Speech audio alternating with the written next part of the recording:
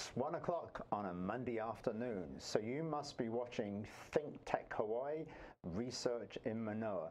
Good afternoon, I'm your host, Pete Mouginis-Mark, and today we have a fascinating program. This is all about space weathering, so joining me today is Laura Corley, who is a NASA Graduate Research Fellow at the University of Hawaii at Manoa, and her advisor, Jeff Gillis-Davis, who's an associate researcher also at HIGP at Manoa. And so let's get started. Today's topic is space weathering, and I'm particularly interested, Laura, I've heard of space weather, and that I believe is what produces the northern lights. Absolutely. But what is space weathering? What's the difference? So the difference is that space weather is how the particles from the sun interact with our magnetic field and also the atmosphere, which is what produces the northern lights. Yeah. Whereas space weathering is actually the geologic process that occurs when planetary bodies do not have an atmosphere or magnetic field. So these are things like the solar wind, which are hydrogen and helium atoms that impact the surface, and also micrometeorites or dust-sized particles that can impact the surface of planetary And we have a bodies. nice cartoon. The first image, I think, shows the sun. And if we could have the first slide. Yes, here we go. So on our left, we've got a cartoon of the sun and lots of things streaming out from the sun. And then we've got the Earth on the right. So right. So the Earth has, you can see the blue lines are the magnetic field lines, and that shields the Earth from these hydrogen and helium particles. But the moon does not have an atmosphere or a magnetic field to protect it from these particles. And the moon's so far away from the Earth that Earth's magnetic field does not protect the moon. Correct. All right. And then, Jeff, so space weathering would perhaps be the long-term effects of this solar wind, say, measured over geologic timescales. Is that correct? That's correct. So this process of micrometeorites, as Laura said, and hydrogen and helium hitting the surface of the moon or Mercury or asteroids that are out there in space actually change the surface properties of those objects. And that's something Laura is studying. She's studying, what happens, what are the effects, and how we can detect it. But hydrogen and helium, they're really light. They don't weigh very much. Atoms, right? They must be going very fast to do any damage to rocks or to any other geological materials. Right. So the solar wind is, flying by us at about 700 kilometers per second. So that's 500 miles a second. About 500 miles per second. So it's streaming by, and when it hits, it gets implanted and actually causes damage to the crystal structure of the minerals on the surface of these airless bodies. And the effect is to make it a glassy, amorphous surface, and also to change the chemistry. And amorphous for our viewers means that it doesn't have any structure. It's a glass. So you can think of it as a glass. It's a glass. And this, rim thickness is only, 100 nanometers. So, it's extremely narrower than a human hair. By a lot. Yeah. By a lot. By a lot, yeah. So what Laura wants to do is study how the process happens at the poles of the moon, because the temperature at the equator is higher than the temperature at the poles. And what that means is the minerals being cooler might not change as much as the minerals at the equator. So, but just to back up, it's these hydrogen and helium atoms zipping along at 500 miles a second, hitting an object, and the key thing is that the moon, or presumably something like an asteroid or Mercury, because it lacks an atmosphere, and it lacks a magnetic field. So we don't have to worry about this kind of space weathering.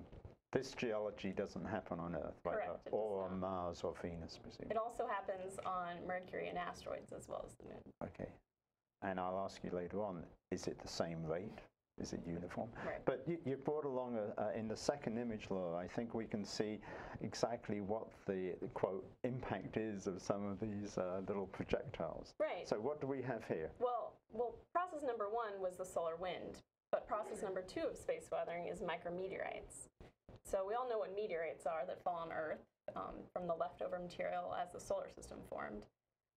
Well, actually, there's dust-sized meteorites that can also fall, and they will create these little craters that we see in our image on the surface of the rock. And the little craters are those sort of white dots with a black... the circular whitish areas. So the black is a glassy impact melt that splashed over this rock, which was collected at Apollo 16. And then these little dust-sized grains were hitting the moon at 20 kilometers per second, or about 15 miles per second, and they make these little impact craters. And you're studying the geological effect of all these little holes forming over millions or perhaps even billions of years. Is that correct? Correct. These little holes, as well as the melt and vapor that's deposited from the impact. Why do we want to know that? Well, we want to know this because as that surface changes, it can change the reflectance of the material. And the reflectance of a planetary body is one way that we tell what the composition is. We need to understand the space weathering process in order to know the starting composition of a planetary body and how that composition has evolved over time. I see. And does this actually give you a clock, in a sense, that if you know the rate at which these atoms are streaming out of the sun and they're hitting a surface, presumably if there are more holes on the rocks, then it's an older surface? Correct. So you can do things like count the density of the solar flare tracks on the rock to understand how much time it has been exposed to the space environment. Right. And you're studying predominantly space weathering on the moon. Correct. We could look at Mercury, and I'll ask Jeff about that in a few minutes, but the moon presumably is a really good place to do this investigation simply because we have samples with known ages. We do have samples of known ages, and also we currently have a mission orbiting the moon called Lunar Reconnaissance Orbiter. So we can look at the data from that and understand space weathering as well. And speaking of missions, Jeff, you were part of the Messenger spacecraft which went into orbit around Mercury in 2010 or whenever it was. Do you see the same kind of space weathering on Mercury as Laura's seeing on the moon? Right, we do. The Mercury, being much closer to the sun, is getting blasted by the solar wind at a higher rate because it's closer. It's also at a higher temperature. The surface temperature is about 400 degrees centigrade, so oven temperature, and that also affects the minerals. And then the micrometeorites, because that dust is falling into the sun, it's actually picking up speed. So by the time it gets to Mercury, it's now traveling, 40 or 50 kilometers per second, or 30 to 40 miles per second, and it's doing even more damage because it's mostly kinetic energy that causes the damage. Okay, and presumably some of our viewers know that, say, Mercury always has one side facing the sun, which means it would get blasted by solar flares. But the far side of Mercury, which never sees the sun, is that exclusively micrometeorite bombardment? It's not synchronously locked like the moon. It does actually rotate with 2 to 3 spin orbit rotation. So it does have poles that, what we call the hot poles. So those are pointed at the sun at its perihelion point, and then the other parts are pointed at the aphelion point. So they're a little bit cooler. But that does, interestingly enough, actually help migrate different elements around, more volatile elements. So you can't do a compare and contrast between Mercury and the moon and say, this must be solar weathering, this must be micrometeorite bombardment? No, not that way. The Mercury does have a small magnetic field that does potentially hold off some of the solar wind, but it's not enough to really make that much of a difference. But it does have some interesting features.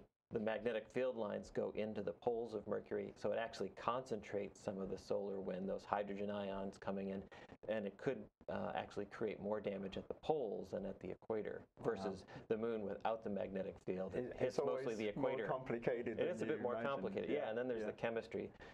Mercury's chemistry is a little bit different. It has more sulfur in it and lower iron than the moon. So that also, creates some different effects. Right. let's take another look at a slide, because I believe, Laura, you're a NASA fellow, correct? Which Correct. means if we can go on to the next slide, what we will actually see here, we're looking at more of this damage. Now, did you collect this particular image? And the scale is in nanometers, right? That's NM. This is actually from a lunar soil grain, correct? That's correct, yep. So this is the actual space weathering process as it occurs on the moon. And the substrate there is that glassy rim that Jeff mentioned earlier. And the white circular regions are actually the iron metal that's deposited in blebs as the material is melted and vaporized from space weathering. And any lunar sample that the Apollo astronauts returned would look like this if you did a thin section? So the lunar soil samples. The lunar soil samples, yes, not correct. the big rocks or anything Not to this degree. They have a glassy patina, but not to this degree. It's not as a mature sample that's been reworked as much as the soil is. Okay. So this is what changes the reflectance of the material. So if you're taking color images or multispectral images of the moon from orbit, these kind of glassy surfaces would actually change the apparent expression, right? Right. So you get a darker material and also a redder material, meaning in the longer wavelengths, it's brighter than in the shorter wavelengths of light. And would you go to Mauna Kea to make these measurements with one of the telescopes, or do you have to have a spacecraft in orbit around the moon to make sufficiently precise measurements? You can also look at telescopic data as well and get reflectance. I think we've got time just for one more slide. And as I was indicating, I think, Laura, you were a NASA fellow, and I believe this is the actual instrument. And in the second half, we'll hear a little bit more about this. Right. But what is it that we're looking at here? This is the NASA Ames Vertical Gun Range in Mountain View, California. And this is a high-impact gas gun that fires projectiles at about 6 kilometers per second or 13,000 miles per hour. Okay, and so we use much this, faster than the solar wind? Not much faster, but at a comparable speed to what micrometeorites hit out on the planetary bodies. And how big is it? We can sort of see at the bottom left, we've got a step ladder. So this is quite a big piece of equipment. Yeah, so if you zoom out, the whole gun actually goes up to the ceiling of this building. So it's about 2 stories high. And the Jeff, orange apparatus is Jeff, the gun. this is terrific that a graduate student at Manoa, you're able to get Laura to get access to this kind of equipment. Is this a special opportunity, or do other researchers have access to this equipment? All NASA researchers have access to the equipment if they write a proposal to NASA stating what science they're going to get from it. It gets peer reviewed, and whether it has a high enough science merit rating, you know, that PI or principal investigator will get funded and can use this apparatus. And you know, this is one of the great things that we get to use so that we can train the next generation of scientists and how we do our teaching with hands-on science approaches. Yes. I'm going to ask you in the second segment, Laura, what you hope to do career-wise with all this skill set. But clearly, this is a wonderful opportunity, and presumably that's all part of your NASA fellowship, right? That, you know, sort of, if you get NASA money to do your PhD, then you can go and use NASA facilities. Yep, as a graduate student, we have those opportunities. Terrific. Okay, well, we're about to take a break now, so let me just remind all our viewers, you're watching ThinkTech Hawaii, Research in Manoa. I'm your host, Pete Mouginis-Mark, and today's guests are Laura Corley, graduate student at the University of Hawaii, with her advisor, Jeff Gillis-Davis. And when we come back, we'll hear a bit more about some of your experiments, Laura. So we'll be right back, so don't go away. A veteran, my victory was finding the strength to be a champion. My victory is having a job I can be proud of. At DAV, we help veterans get the benefits they've earned. My victory was finishing my education. My victory was getting help to put our lives back together. DAV provides veterans with a lifetime of support. My victory is being there for my family. Help us support more victories for veterans. Go to DAV.org.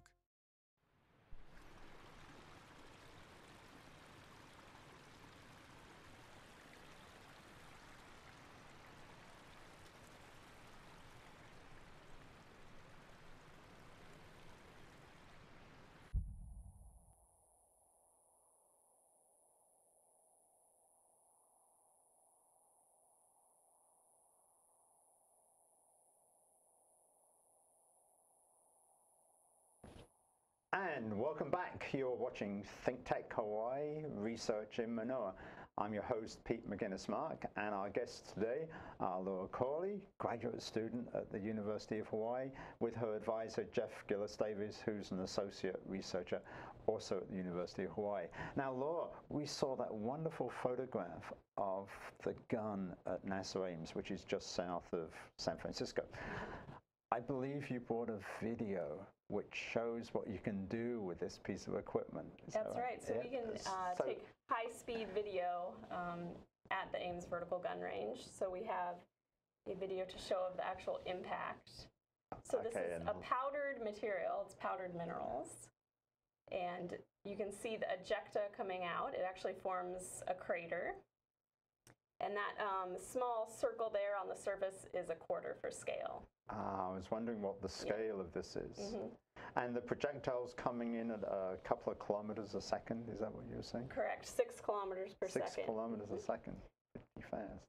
And we have those large particles in that ejecta coming out are actually similar to what's created on the moon, and they are called agglutinates. They're melty aggregates of the material that was impacted. And the surface of the moon, the rocks there, would have experienced this kind of impact for millions, if not billions of years, if they're really old rocks. Is that correct? Correct. So that's what's really doing the damage, and that's what you can detect with some of your spacecraft color data or your multispectral data. That's right, and also in Apollo samples. And the Apollo samples. Yeah. And these velocities may not sound all that fast because you can drive, 60 miles an hour, which is actually a lot slower. But, this is actually a lot faster than a bullet, about 10 times faster than the average bullet. If you shot a bullet into this target, it would just make a small hole. What you're seeing is these little particles, which are actually, a fraction of an inch. The original diameter was about 1/8 of an inch. It gets broken up into fragments that are much smaller than that. And they're doing this damage by actually exploding. They release their energy so quickly. What you're seeing is a little explosion that makes a crater about 6 or 8 inches across and about 3 inches deep. And Jeff, we're seeing video, but this video must be recording at a high frame rate per second, right? Right. Any idea, Laura? I think it's about 60,000 frames per second. 60,000 frames, and now we're playing it back much slower. So presumably all of this would be over in half a second, if not less than a fraction of a second. When it happens in real life, it you don't even see it. You don't even see it. You hear it. You hear it. It's you hear loud. it, but on the regular speed. And how many of these experiments did you conduct? So we shot, I think, 16 shots with the gun over a 5-day period. So you can get like 5 done? So 3 done per day? Max 3 per day. It takes that long to set up the equipment and you the actually target fire into a giant vacuum chamber, so the air has to be pumped out of the chamber before. All of this is done in a vacuum. It's all done in a vacuum to simulate the lunar environment. What a wonderful experience that must have been for you. Yeah. Are you planning to go back? No plans yet. I've switched gears into doing the experiments of space weathering using a laser to simulate space weathering.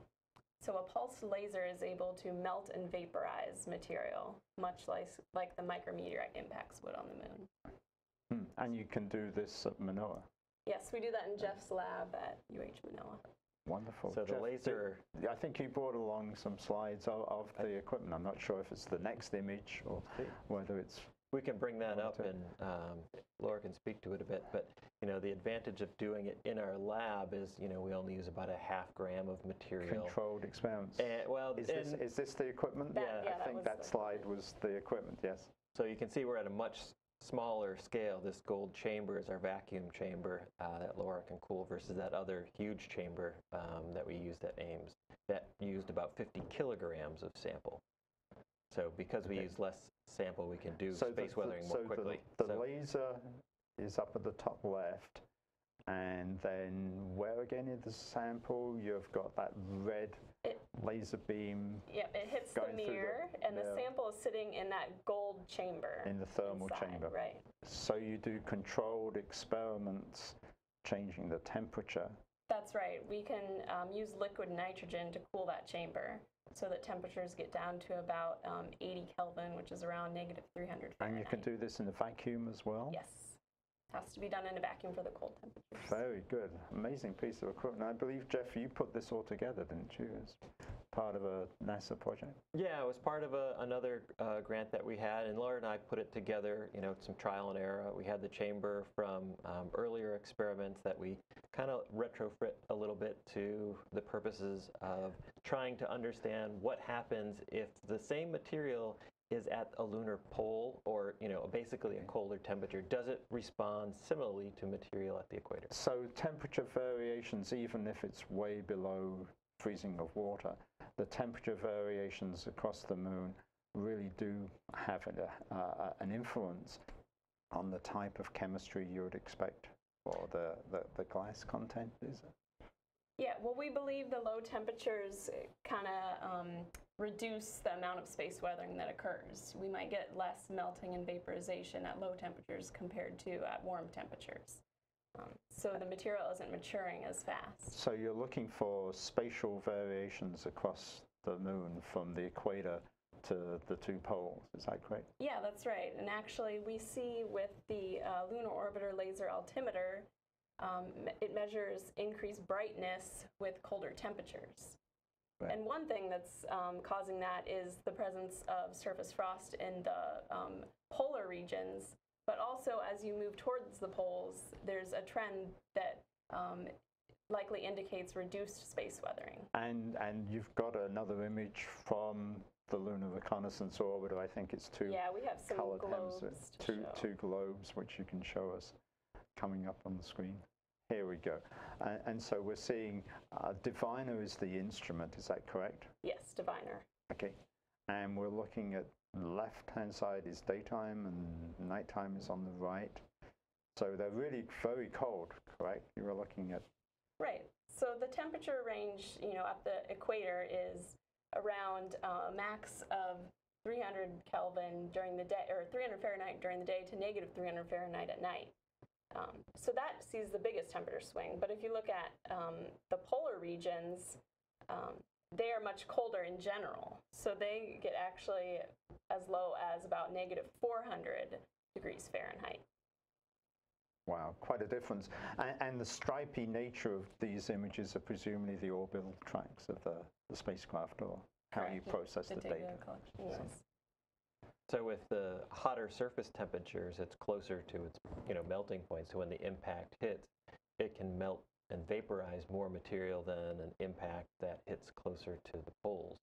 And that's what Laura's seeing in her data, that I think she has some spectra that she can show. Yes, the next slide should show, I think, what effect you're actually talking about. Is this right? Okay. The brightness as a function yeah, so of this is the data from the lunar orbiter laser altimeter that shows, this increase in reflectance at 110 Kelvin is likely ice. But at the higher temperatures, we're still seeing this trend that needs to be explained. So it's probably reduced space weathering causing the brighter areas. And for our viewers, room temperature is about 290 Kelvin? Yep, 290. Like that. Yep. So it expands the range almost from absolute zero to room temperature. Mm-hmm. Okay. Wonderful.